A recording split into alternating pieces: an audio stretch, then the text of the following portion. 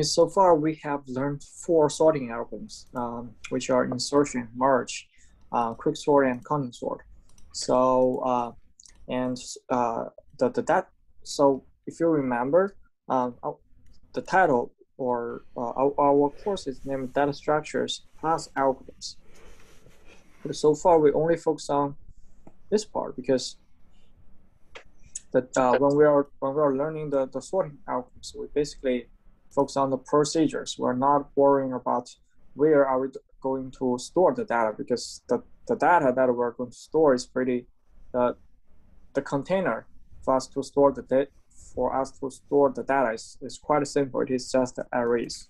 So basically, so if we talk about data structures and algorithms, we have to talk about them uh, as a combination because the operations that you're performing is over is over the warehouse where you store the data. So far the combination we have learned is array plus sorting. Okay, so that's pretty. The data structure over here is pretty simple, so we don't spend much time over it. So you just need to know for arrays that we will basically use index to retrieve the values from it. And so here a big limitation about the array is that so it's not very flexible. It's not dynamic at all. So for example, so initially if we create an array of size 10, this is an array. Okay, if we create an array of a certain size, and for now let's say we want to add a new value. So let's say we give this array some values from 0 to whatever.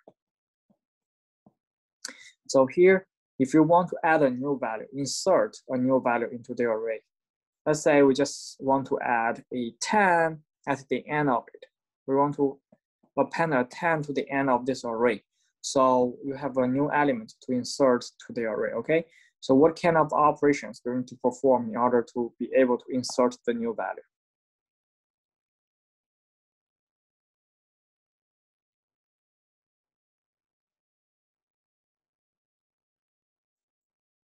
How can you insert a new value into an array?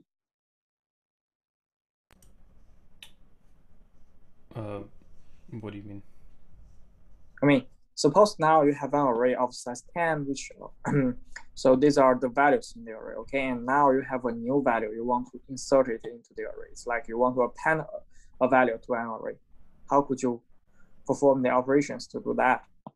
Would it be array dot append and then you put the value? Don't you have to create Or a new array? Because like, you yeah, can't. yes, you will have to create a new array. So suppose here we got an array of size 10 over here, and you want to insert a new array. Sorry, you want to insert a new element. What you need to do is that you need to create an array of size 11.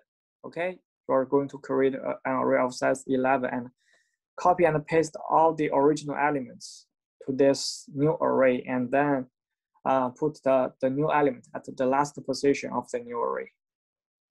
So in Java, you can't append a new element to. No, you can't. Okay. In any language, you can't. So once the array is created, its length is fixed. You can't do that in Python? Because I think Python you can append it. Yeah, that's what I was going to say. In Python, if you are doing list, okay, if you are doing list, you can append to a list, but that's not array. In Python, the array that we talk about is usually numpy.array. Oh, okay. For numpy.array, basically you can't. Yeah. So you have to create a new one. Okay. Okay. So this is so here you can see that if we just want to insert a single element to the array, we have to perform a lot of operations. So suppose here the original array, let's be general. If the original array has n elements, how many operations do you need to perform in order to be able to insert a single element?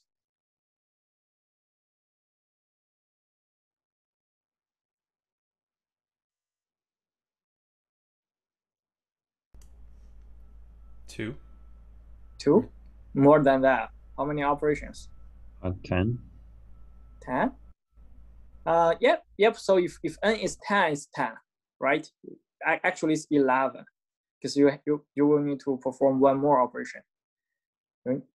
So you need to copy all the original. So basically, if the original array has n values, you need to copy all of them. For each of them, you need to do a copy and paste. That's n operations. Plus, you need to copy the new value. So in total, that is n plus 1 operations. Just for a single element, to insert or delete a single element. This is the number of operations that we have to perform. Okay, so suppose you have you have an array which includes 1 million elements, and to be able to insert one element to that array, you have to copy and paste. You have to perform at least 1 million operations, and that's a lot.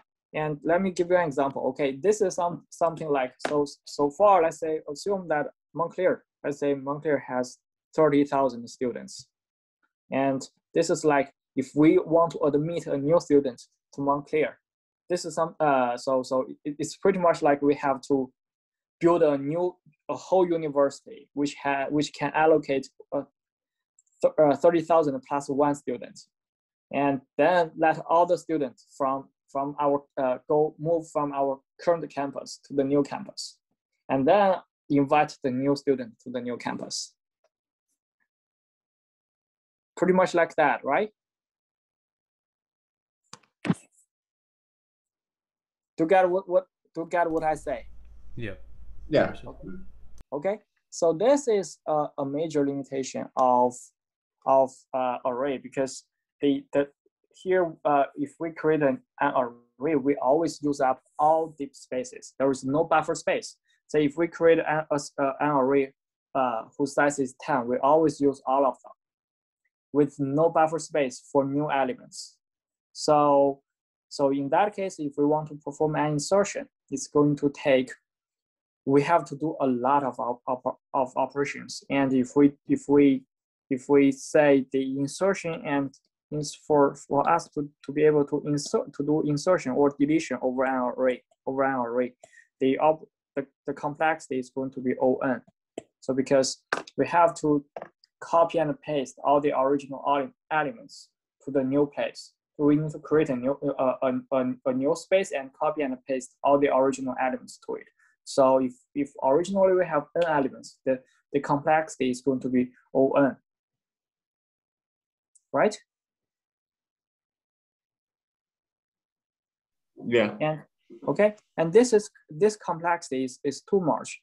So so this is, or if I give you an example, suppose let's say when you are, let's say 10 years from now, you might be married, okay, and then you want to buy a house, okay. Say you are discussing where to buy a house with your spouse, and then so since you are only one couple, and so some spouse may say, okay, let's just go for one bedroom, okay, let's just go shop for one bedroom and one bathroom, say apartments. But the problem is that if you give birth to a new baby, you have to sell that apartment and buy a 2-bedroom plus 1 bathroom apartment, right? Yeah. So, okay, so this is pretty much like the array operation. Okay, so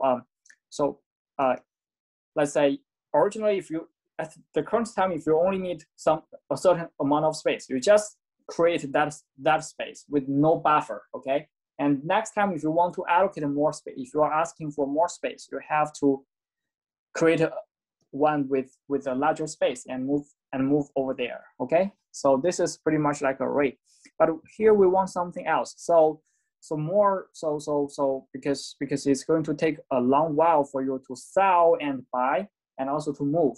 So some couple may say, okay, let's allocate some buffer for our future. What if we are going to get a baby next year or in 2 years? Let's just go for 2-bedroom, 1-bathroom apartment, so that we have 1 bedroom as the buffer space. And if we got a new life if we got a new life, then we have the space for for that for the baby. Okay, so do you think which one is smarter?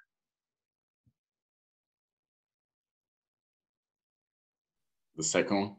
Yes, we Yeah, the definitely second. we definitely want to go for the second one with some buffer space, unlike arrays. Okay, and because in that case,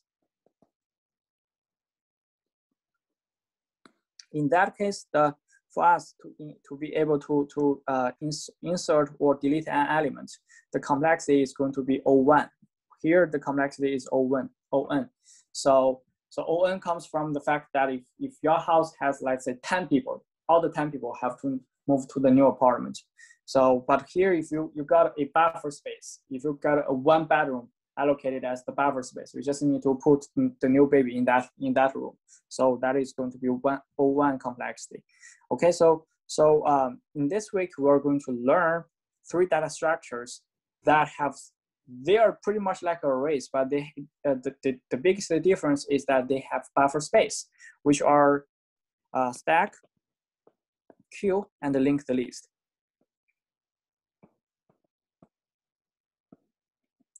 So they are like storage or storage places or say containers or data structures with buffer space. And so today we're going to learn the first 2, stack and queue. They're pretty similar. So this is our outline today.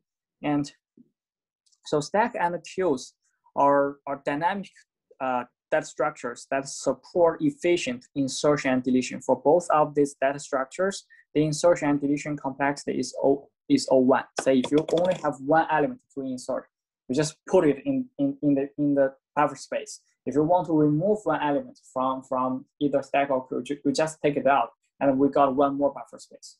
So this is what we so that's why we are able to get O1 insertion and deletion complexity from these 2 data structures. And actually, these 2 data structures are just arrays. They are just arrays with buffer space. Okay, so you are going to say it very soon. And but so far we're just talking about they're pretty similar. They both offer O1 complexity in terms of insertion and deletion, and also they say they are arrays with buffer. But still, there is some difference. There are some difference between these 2 data structures. So the difference is like this.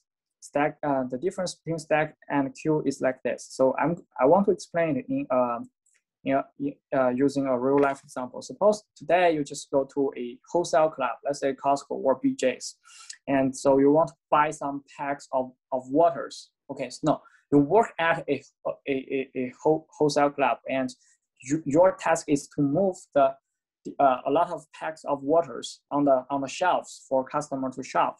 Okay, so here, so suppose this is the shelf, and currently it is empty, so you just get your first pack of water and put it over here, okay? And then here, next time you got a new pack of water. So where are you going? So now you get a second pack of water to put on the shelf. So where are you going to put it?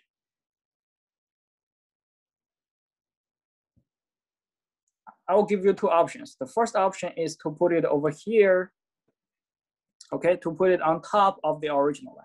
The second option is that, okay, you remove this one first, and then you put the new one at the bottom, and then put the old one on top of it. So which way are you going to go for? Just put it on top. Yes, just go for the left one. Okay, just put it on top.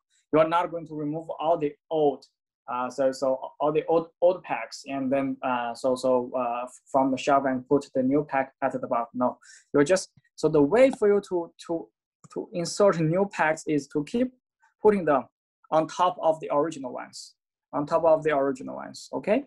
So suppose now, let's say this is how you add new pack of waters, and then suppose now you are not a worker at the wholesale club. Instead, you are a customer, and you want to buy some waters. And then here you just enter the store, and you find, okay, the shelf, now the shelf has 4 packs of waters. Assuming that they're all of the same quality, which one are you going to buy? You're gonna buy the one at the top, Morris. Yes, you want to remove the one at the top, okay? So I don't think anyone is going to say, get rid of this first 3, move this first 3, and then get to the bottom one. No one is going to do that because it is going to take more efforts. So this is pretty much like Stack. What we do is that Stack implements the last in, first out policy, meaning that the water pack that goes to the shelf in the last place is going to be removed first. Make sense? Yeah. Yeah. Okay, again, the water pack that goes to the shelf last, because the top one goes to the shelf in the last place. It is going to be claimed by the customer first. Okay, so this is the how Stack manages the objects. So it supports the last in, first out policy. Whereas queue is pretty much like the waiting list. Let's say today, if you say you want to go to see your doctor, you want to see your doctor, and then this is the waiting room in your doctor's place. So let's say student A comes to see the doctor first, then student B and student C. Okay, who is able to see the doctor first? A, I suppose. Yes, A is going to see the doctor first because A enters the waiting room first, right? And then following that is B and C. So this is Q, okay? Q implements a first in, first out policy because the person, whoever comes to the queue first, is going to be able to leave first, or to go to is able to go to see the doctor first. Make sense? Yes. Okay. So to understand the difference between Stack and queue, just need to take Stack as the shelves. How does the shelf work? And then take a queue as the waiting room.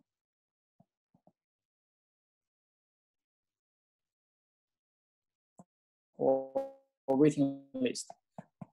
So this is for instance.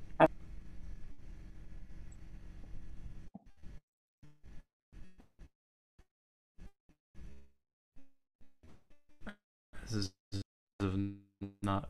Then I'm to move on the real part. So as I said before, so with buffer space. So how do we know where is the buffer space? And so for Stack, in order for us to know the buffer space, so again, Stack is basically an array. So as you can see over here, can you see my screen with the Stack? Yeah. Okay. Yep. Cool. So the Stack. And so let's say originally we created a Stack with like buying a house with 7 rooms, but so far only 4 people are in your house. So then you allocate 4 rooms for them. So and here you use a variable called top, okay, end of the rooms that have been occupied. Okay, and then starting from the top, everything is left as the buffer space. Okay, so basically top is the index of the last element in the stack or in the array. Okay, so stack is basically an array with an additional element called with an additional attribute called top, which is the index of the last element. Okay, suppose now there is a new value. Let's say we want to insert a new value into the stack. Where are you going to put it?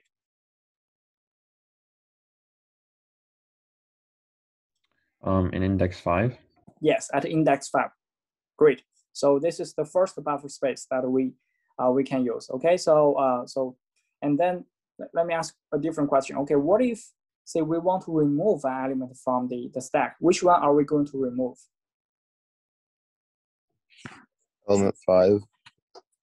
Number 5? No, just look at here. Okay, so suppose here our stack has 4 elements. Oh, 4. And, okay. Okay, pointed by 4. Okay, so we're going to, if we want to remove something, it's going to be 9. This is because you can take this stack as this way, as the shelf. So the pack 15 comes first, with ID 15 comes first, and then 6, and then 2, and then 9, okay? So remember that we implement the stack implements the last in, first out policy. So the number that comes into the stack at the last place, which is 9, is going to get out of the stack first. So if we want to remove an element, it's going to be this value, 9, right? Yeah, it'd be less. Okay. Okay, to summarize the insertion and deletion operations, for stack, if we want to insert a new element, we will need to put the new element 1 position after top, and then increase top by 1, because now we have 1 more element. Whereas to delete an element, what we need to do is that we need to remove the element at the place of top, and then delete top by 1, because 1 element is gone, right? Yep. Okay, so with that being said, okay, this is these are the operations. So first, let's look at the how to implement the empty function for stack. This function basically helps us to check if a stack is empty or not, meaning that if it does have any element in it or not. So, for example, if we have a stack that is empty, so if we have a stack that is empty, where should we put top?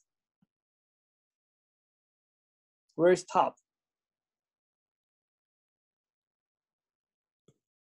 Remember, top points to the top is the index of the last element. So if we got a stack that is empty, what is the value of top?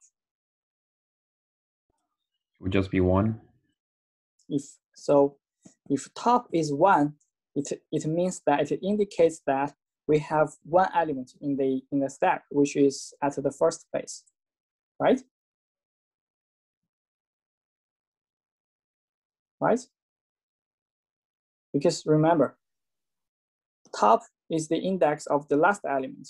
So if you put top over here, it means that the last element is over here.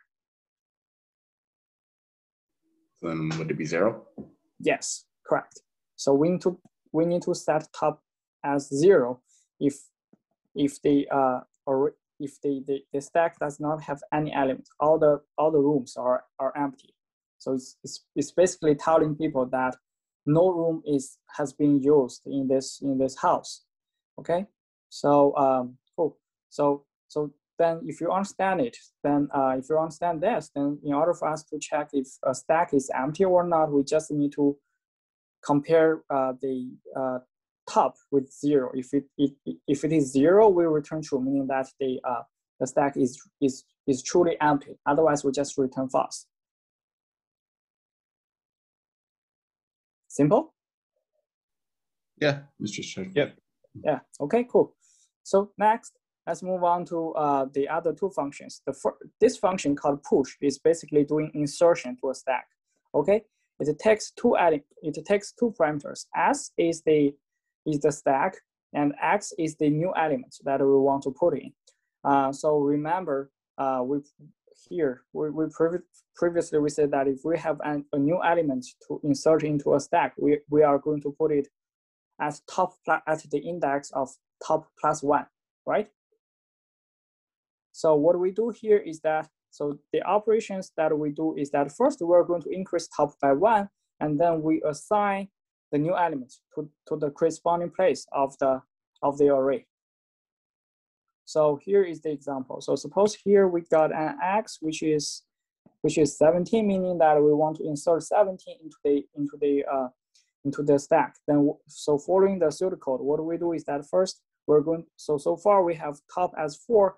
So first we're going to increase top by 1. So top becomes 5. This is top. And then we're going to assign the new value 17 to this place.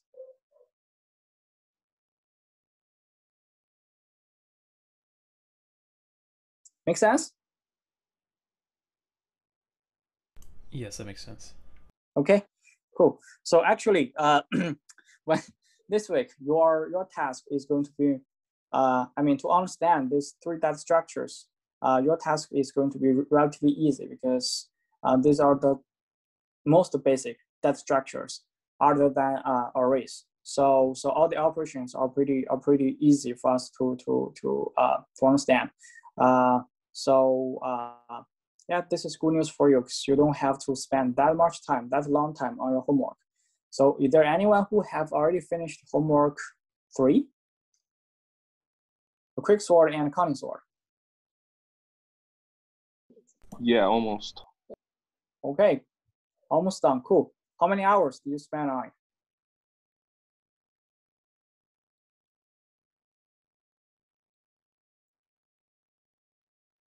Okay, 3. Yeah, cool. 3 to 4. Yeah, cool. Like 4. So if you, for this homework, for this work's homework, I would say it's probably going to take a half of it. Let's say around 1.5 to 2 hours for you. Okay, I see someone is working on a heap sort, and that's wonderful. But if you need help with regard to heap sort, just send me an email. Okay, so I can help you to debug your code. I'm sure that you will face a lot of challenges when doing the heap sort. Cool. So okay, and so here, if we understand the logic of the insertion function for stack, let's say how many operations do we perform over here in order to push an element or insert an element to the array? Sorry, to the stack. How many operations did we perform? 2. 2. Only 2 operations. So this means that no matter how many elements are there in the stack, if the stack only has 1 element, you need to perform 2 operations. If the stack has 1 million elements, we also need to only perform 2 operations, right? If we want to draw the time performance, here n is the size of the array or the number of elements in the array, and here is the time for us to insert an element into the array. What kind of shape do we expect this figure to be?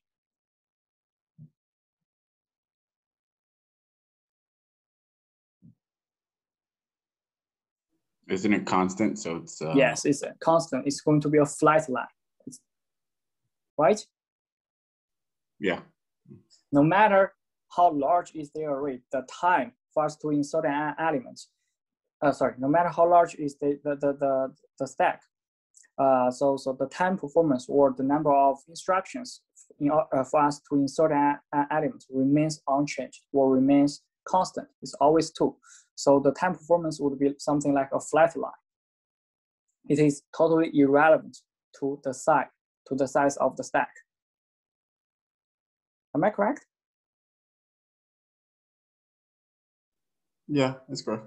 So if we want to write down this kind of like time complexity in the big O format, so what do you think should we fill in this bracket over here? You do O1? Yes, go O1. Yes, big O1. O1 meaning that the time performance is going to remain say constant and is totally irrelevant to the size of the input. So it's not anything like O n or O n log n. No, it's just O1. It remains constant. But how do you know what size should your array be? Like, wouldn't that matter for if you need to manage your data, like how much space you have? Sorry? Like how big do you know to set the array to be?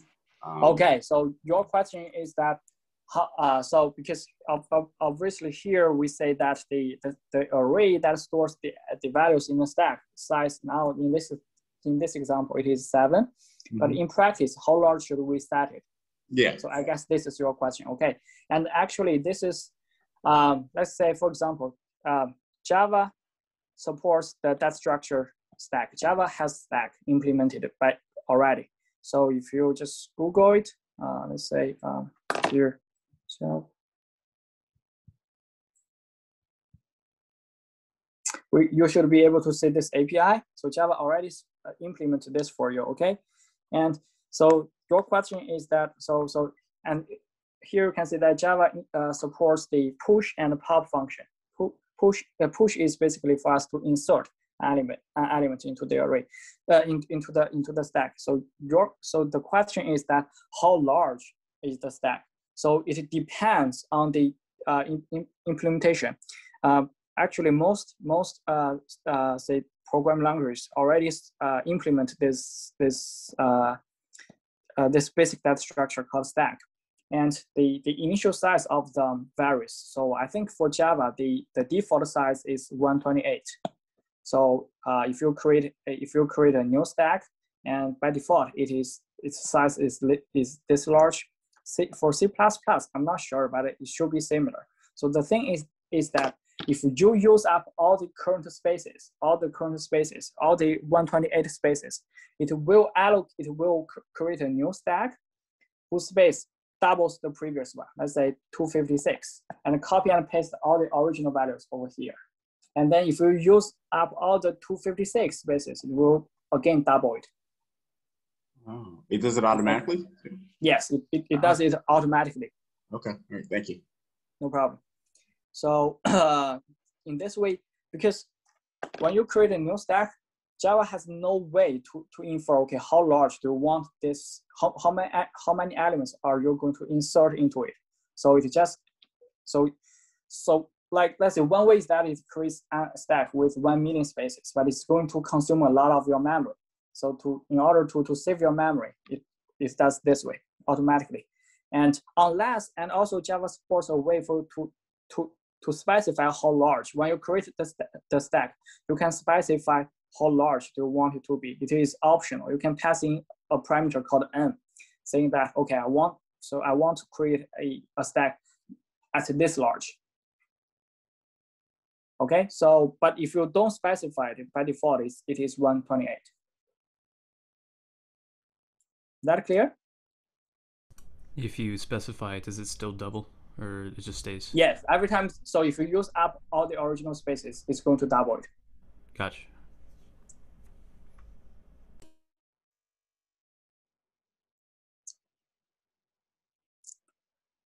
Okay, so okay, so next, let's look at the deletion function of stack. Basically, the pop function does the delete job. Okay, so in this over here, we say that if we want to remove an element from the stack, which one are we going to remove?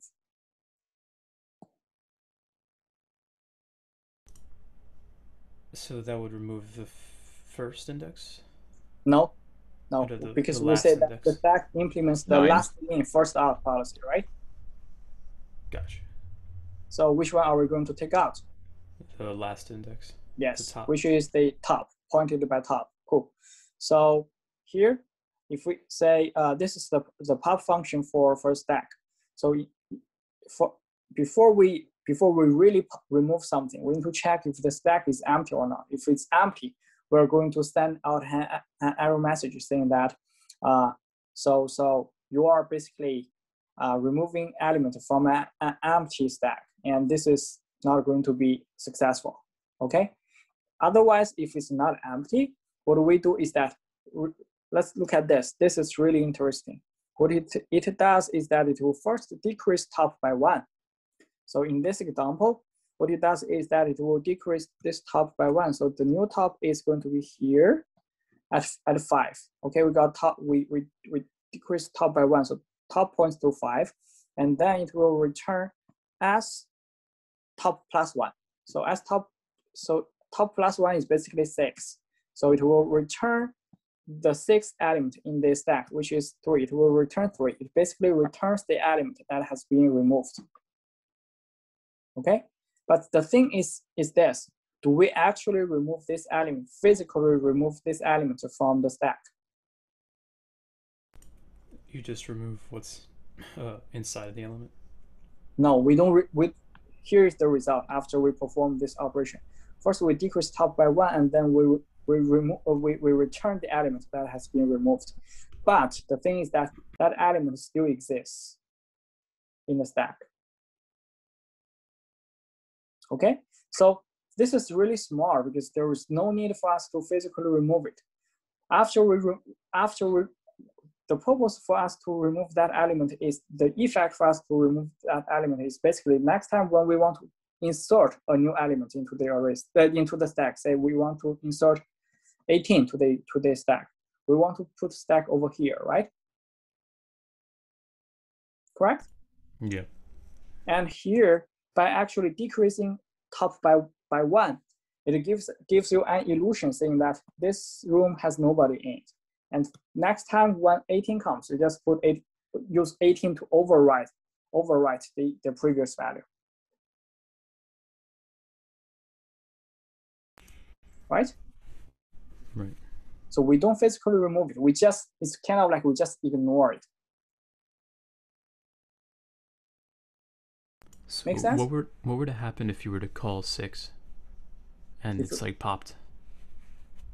So what do you mean? Like S6. If you were S6. to, like, yeah. Okay. Here, because we have top as 5 so for now. So you are not going to call S6. Because it's basically it's telling you that so far there are only 5 values in the stack. So then in that case, you should not go to visit S6. Okay. Okay. And actually, this can so this philosophy, meaning that if we want to remove an element from if we want to remove something, we don't physically remove it. We basically just ignore it. So next time, if we want to use that space, we are going to overwrite it.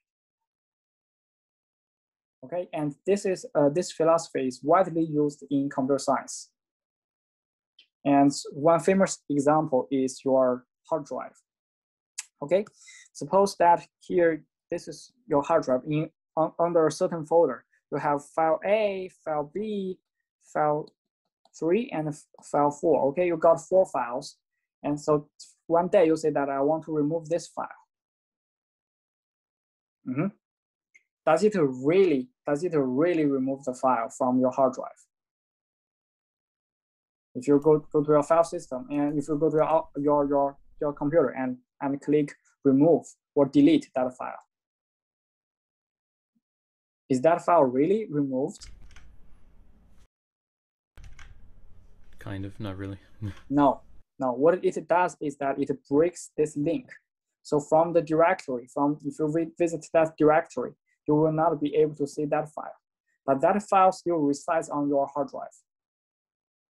But the thing is that next time, if you want to say create a new file, it's able to recycle the space that this deleted file originally occupied and overwrite it.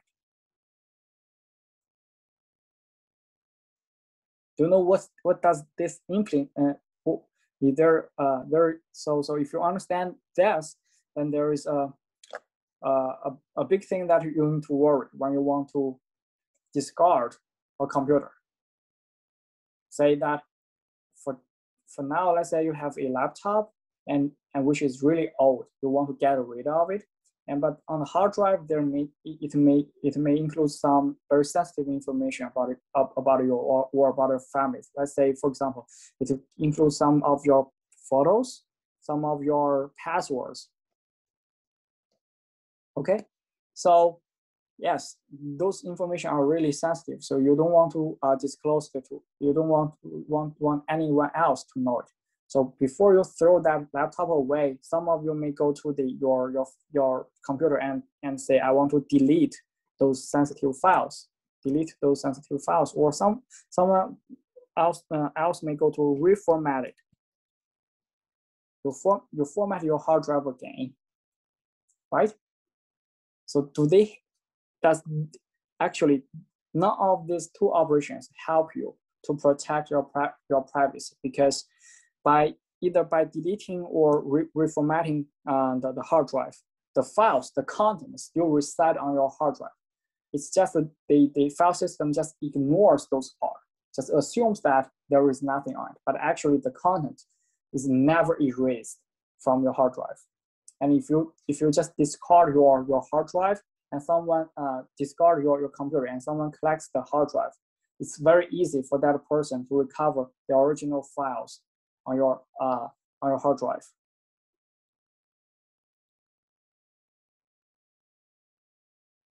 So before you throw away a computer, do you know what you should do in order to protect your sensitive information? Back it up. No, back it up is basically to provide a copy of it. You don't want to lose it. But here, what we're worrying about is that you don't want to disclose this information to anyone else. You want to destroy that information. Pop it or not? Pop it? No. Pop it basically is like delete the files or format the hard drive. If you overwrite it, I guess. Yes, cool. So what you do is like this. So suppose here, 3 is the sensitive file that we just disclose. After 3 is the sensitive file that we want to remove. After clicking remove on this file, what it does is that it just ignore this file, but the file still exists on it. So in order to protect yourself, you need to overwrite it. Next time, if you say, okay, I want to insert a new element into the stack, let's say 18. You put 18 over here. You put 18. So you can put 18 over here. So the original content 3 is overwritten.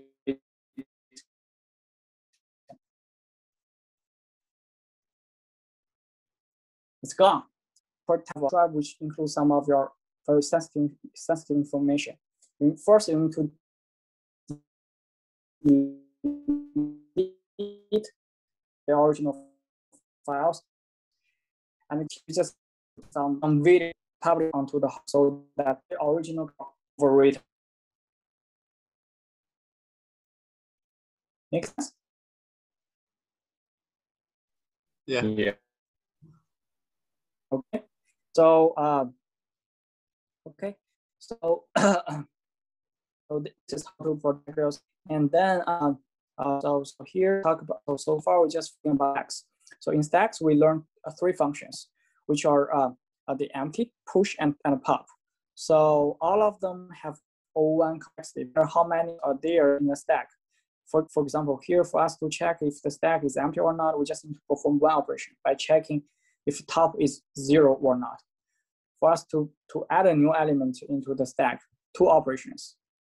So for us to pop a new element, for us to remove an element from the stack, 3 operations. So so in total, so here we can conclude that all these operations are of O1 complexity, meaning that no matter how many elements are there in the stack, the amount of time that we need to spend is just constant. Okay, so this is stack. Any question? No questions. Thank you. Okay, yeah. So next, let's talk about queues. So remember, queue is pretty much like the waiting list. Whoever comes to the queue first is able to leave first. Okay, first in, first out.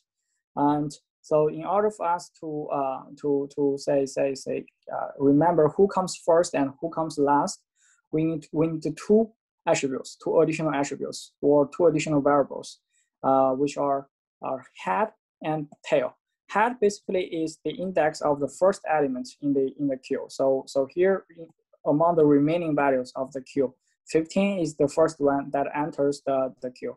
So we have head as 7, which is the index of 15.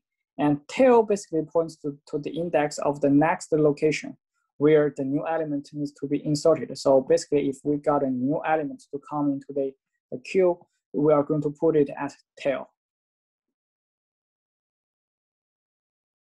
Okay, so stack has 1 additional variable that is called top, but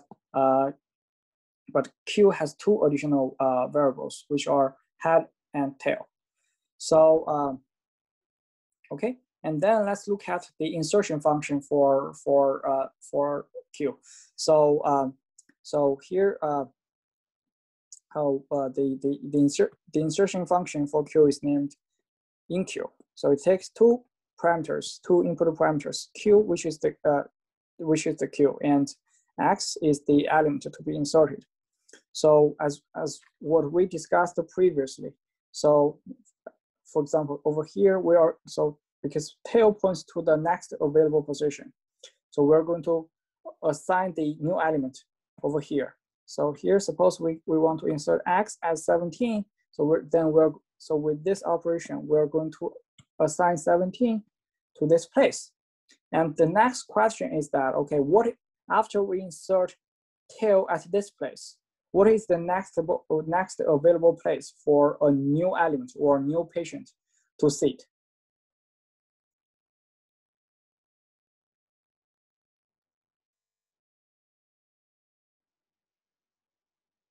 Okay, if we just allocate this space for 17, so then where should another new element sit?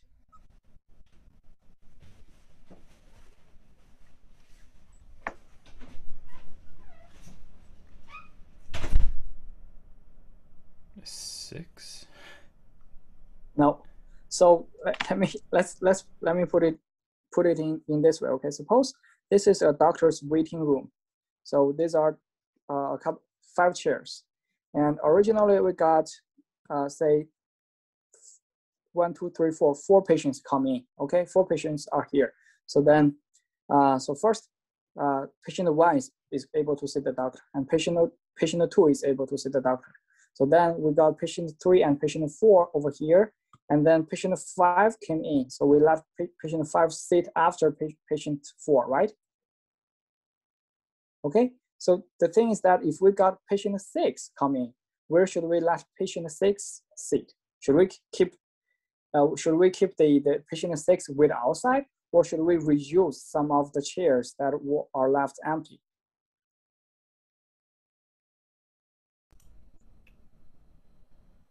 Use some of the chairs that are empty?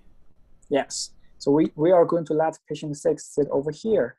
But the thing is that if you work at the front desk of the patient office, you will need to make some notes saying that here is the head, meaning that this is the first patient, and this is the tail, meaning that if another new patient comes in, we should let that patient sit at this chair. So basically, we recycle the chairs that are left empty by those patients who already see the doctor. Okay, we use it in a circular way. So same here. Okay, since that the last space has been used occupied by the new element 17, so we are going to set tail as 1, so that when a new element comes in, it's going to sit over here. Got it? Yeah. Okay. So then this is pretty much the pseudocode for enqueue. So first we just assign the new element to the index that is pointed by tail, and then if tail is equals to the length of the array, basically it's this case, then we are going to set tail as 1. It's like we are going to reuse the queue we are going to reuse the previous space in a circular way. Otherwise, we just increase queue by 1. So for example, here here we just insert another element, let's say 3, and then we add a queue. So after we insert a new element 3, we are basically going to move Q1 position to the right by increasing it to by 1. So then if we got a new element to come in, so it's going to sit over here. So this by doing this, we are able to reuse the spaces in a circular way. Okay. Any question? So you want tail to always have no value in the index? Right. It's okay. Right. Basically, here you can say that tail is the index of the next available position. So tail, the place pointed by tail must be empty. Okay. All right. Thank you. Okay. So how many operations did we perform in the enqueue function? 4. Actually 3, because this is if and else. We're going to either execute this line or this line. So basically, it's like we got one operation over here and one operation over here and one over here or one over here. So in total, there are just 3 operations. No matter how many elements are there in the array. So in total, there are only 3 operations. And so here we can say that the complexity of the enqueue function is also O1, right?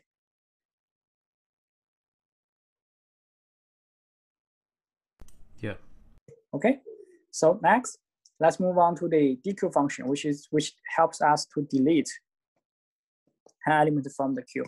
So tell me, what kind of policy does queue implement?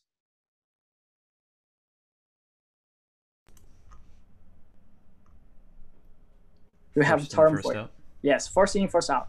Whoever comes, so because here head points to the element. Head is the index of the first element. So if we want to remove an element from the queue, which one are we going to remove? The head. Yes, the head. So here, when we call the head, when we call the dequeue function, we're going to remove 15. So first, it stores the value that we want to remove in x. So here we have x as 15. And finally, it is going to return x. It will tell you, okay, which element has been removed from the queue. And next, let's say if the queue length equals to, so after we remove that, after this element is kind of like gone, we need to increase, we need to move head 1 position to the right. So head becomes 8, right? So this is what we do over here. But we will only do that. But if we reach a situation like here, let's say all the elements are gone and currently head is here, and we just remove this element from the queue. So then which one is the head?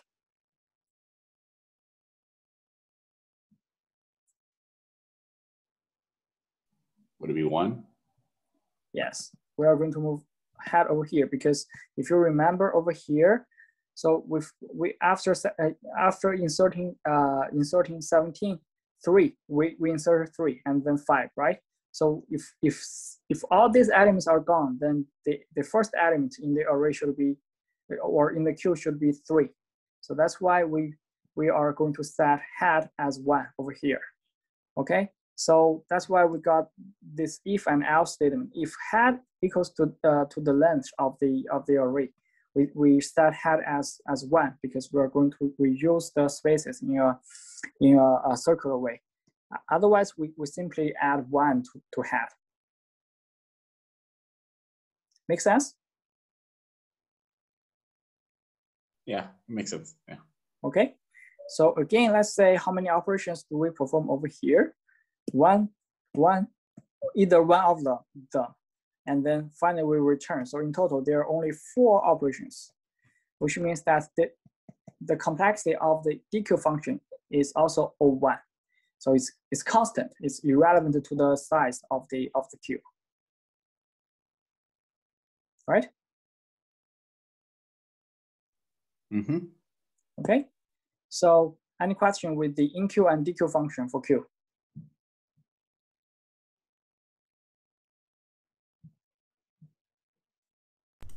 No, thank you.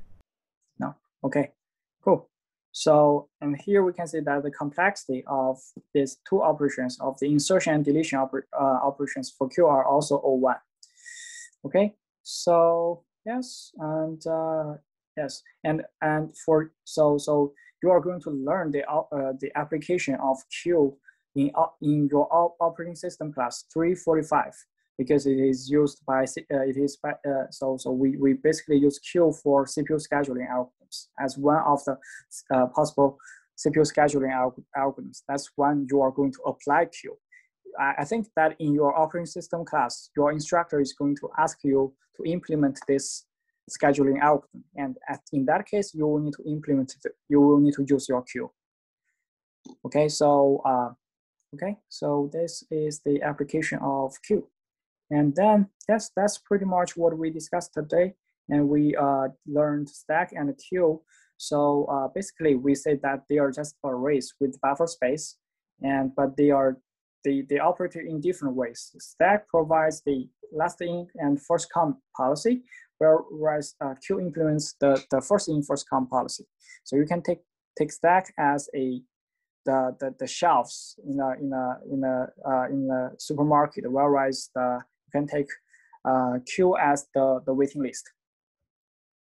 So yes, today we have a relatively lightweight lecture, and actually this is what we are going to have in this whole week. So okay, so question time.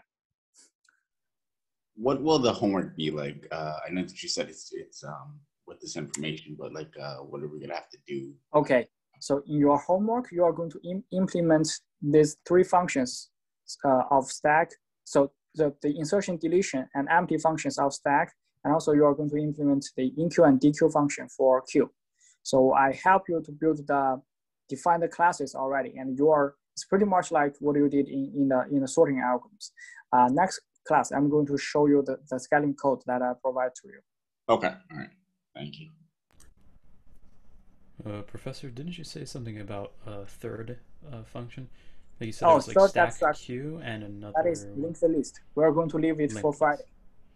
Okay, understood. Okay. So, any other question?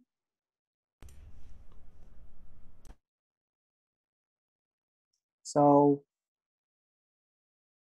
if no, then that's it for today. Okay.